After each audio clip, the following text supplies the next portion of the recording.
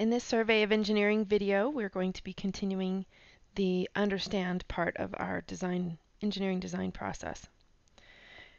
What's in this video? We're going to be continuing the process and focusing on how we research the problem.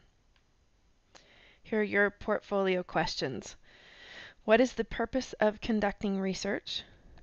And what are the 3 things you will usually do when conducting research about a problem?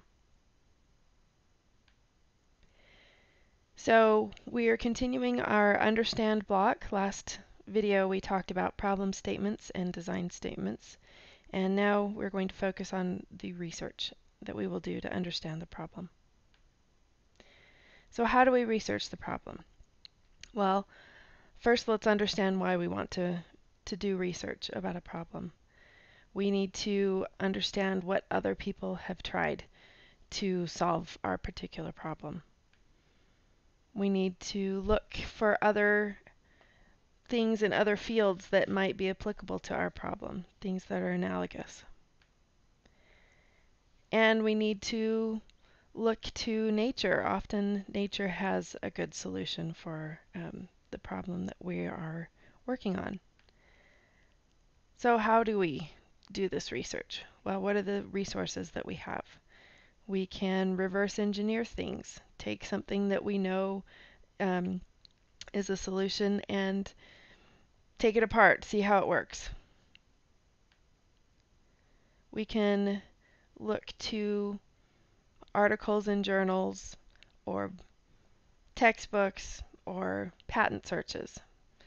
These are going to show us current research in the area or products that have been patented and are applicable to our problem.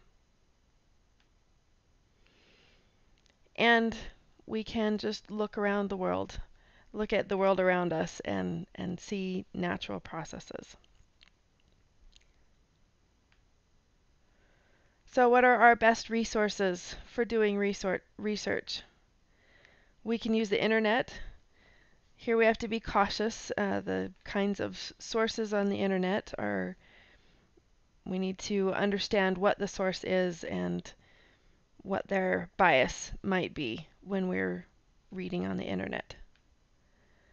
We can look at literature and patents, and by literature I mean scholarly articles that are published in journals. And for those things we can look at Google Scholar that helps us see abstracts to articles so that we can see if we have more interest in those articles. We can do a Google patent search, or we can go to the US Patent and Trademark Office and do a search on patents. And you can use your own observations about the world. So let's do an example of how we might research a problem. So if we are going to design a new type of hip replacement, we might do literature and patent research in things that other people have done with joint replacement and research that's going on in the area of joint replacement.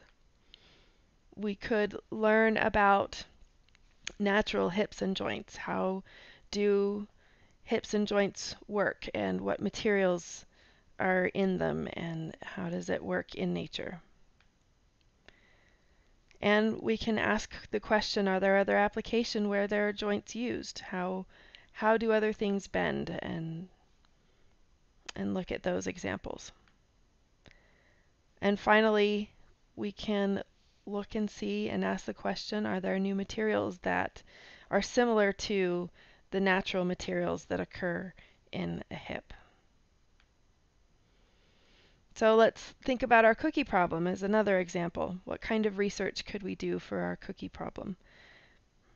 If you remember, the cookie problem was I need to find a new method for making a thick, chewy cookie at high altitude.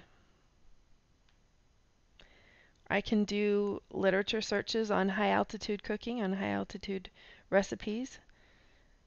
I can see if there are any patents for the cookie making process and look for any high altitude research for cooking at high altitudes. I can also think about, are there other chemical reactions, because baking is chemical reactions. Are there other chemical reactions that I could apply here? So in summary for this video, research helps us have a greater understanding of the problem and helps us generate new ideas. And that will lead us into the next part of our design process. So answer your portfolio questions and think about how you might research the problem that you decided on in class.